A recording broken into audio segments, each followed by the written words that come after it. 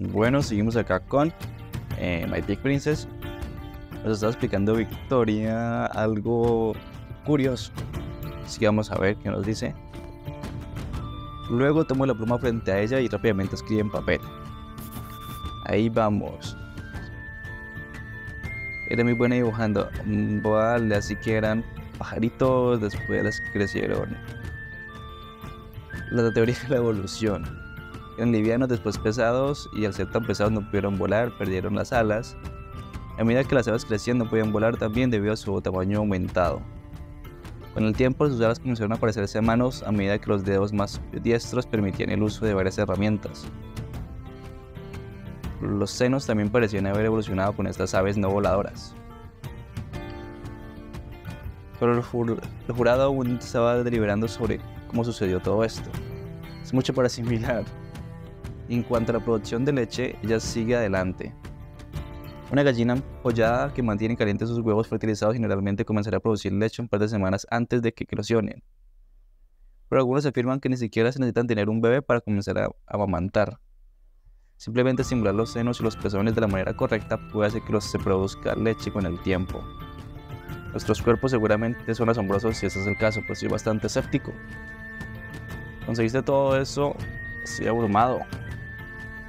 Creo que sí, pero eso de la evolución parece un poco aleatorio. Sí, lo sé, pero eso es lo que dice la ciencia hasta ahora. Al menos, tal vez no debería pensar demasiado en eso y solo estar feliz por las tetas.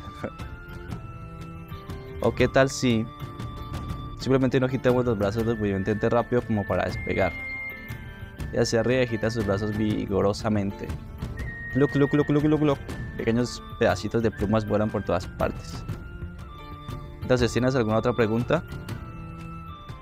¿Cómo aprendiste a dibujar? Pues, vale, ¿cómo aprendiste a dibujar? Es un poco vergonzoso, la verdad. Cuando era niña, no tenía ninguna mesada, pero mis padres me dejaban prestarme el libro todos los días. No quería volverlo a la biblioteca. Así que tuve una gran idea. Un día agarré un poco de tinta, me saqué una pluma al trasero y comencé a copiar el contenido del libro que había prestado en un papel.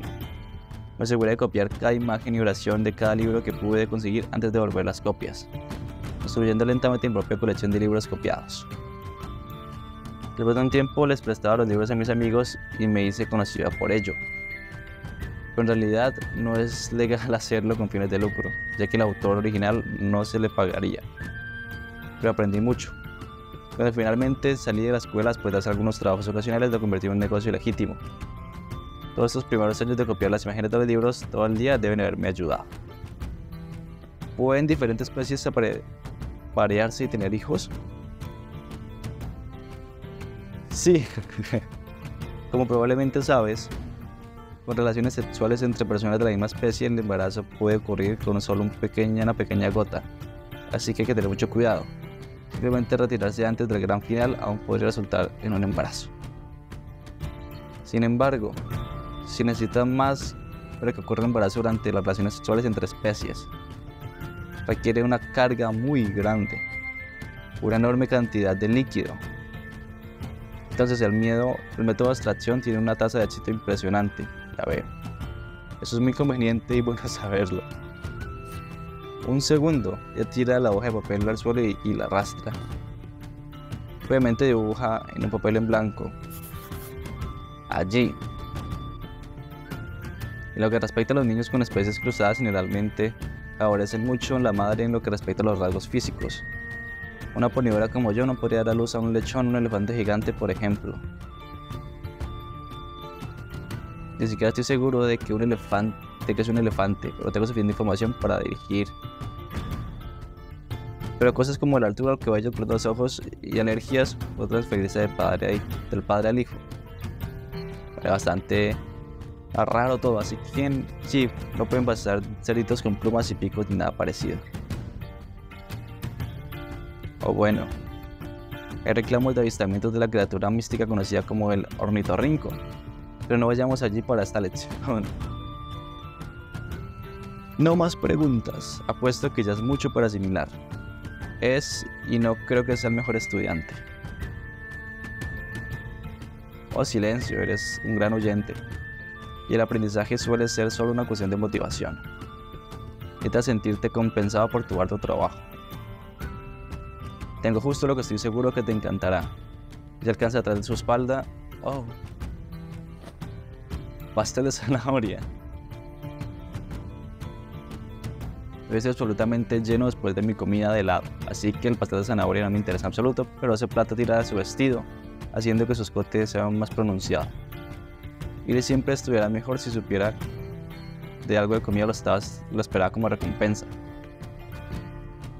Y veo que tu boca también está haciendo agua, pero no por el pastel. Altamente motivado. Me aclaro la garganta y trato de apartar la mirada. Estoy bien. Acabo de comer antes de venir aquí, pero muchas gracias. Pero te juro que vi una chispa de motivación en tus ojos. Mira hacia abajo para notar que sus pezones casi sobresalen.